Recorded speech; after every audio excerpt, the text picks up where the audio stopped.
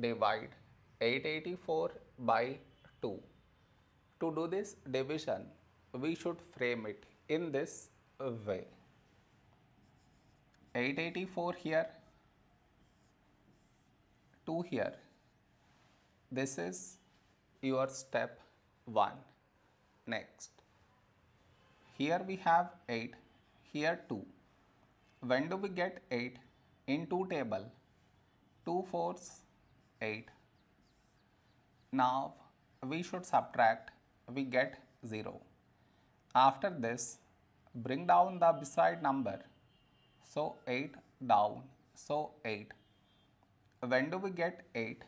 In 2 table, 2 fours, 8. Now we subtract, we get 0.